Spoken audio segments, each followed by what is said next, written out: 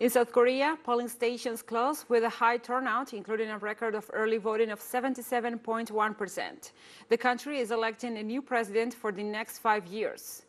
All 40,464 polling stations across the country have already closed, according to the National Election Commission, the NEZ. Some 44 million South Koreans were called to the polls. However, around 16 million had already cast their ballots much earlier.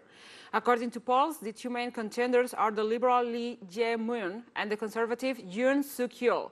Both had ended up with a 1 percentage difference in results to succeed President Moon Jae-in.